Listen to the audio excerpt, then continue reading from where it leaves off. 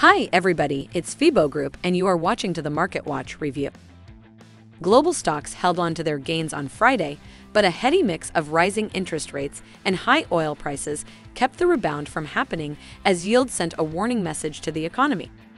Asia. MSCI's Asia-Pacific broadest index was down 0.15%. Hong Kong's Hang Seng stabilized after a two-day furious surge. Japan's Nikkei rose 0.6%.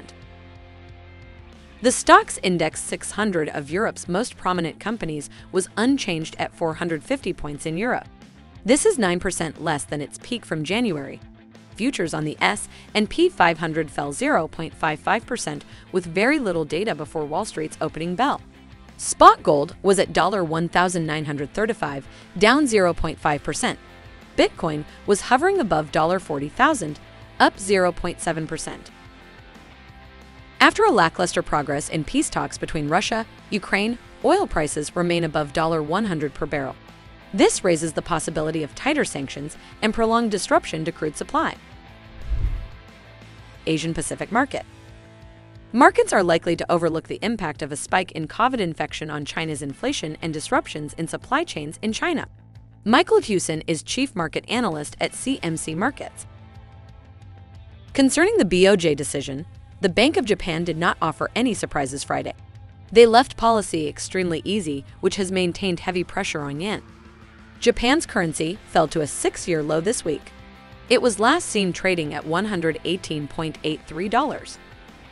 Terence Wu, a strategist from OK Bank in Singapore, said that the next multi-session target could be the 120.00 psychological level. Market of Europe. However, the Bolshevik Revolution has prevented a first Russian foreign bond default. Sources claim that some creditors received payment in dollars of Russian bond coupons this week. The Bank of England raised but was surprised by a dovish outlook which drove a rally for gilts. Rishi Sunak, the British finance minister, must decide next week whether to spend billions more to reduce inflation's rising cost of living for both households and businesses. The euro was at $1.106. It is 0.3% lower than the previous day. Market of America. In a phone call set for 13:00 GMT, U.S. President Joe Biden will warn Beijing that it will be punished if Russia supports its war effort. On Wednesday, the Fed raised rates for only the third time in 3 years. This surprised traders by a more hawkish outlook than they expected. Morgan Stanley says that the U.S. dollar is still the most secure asset of many reserve asset owners.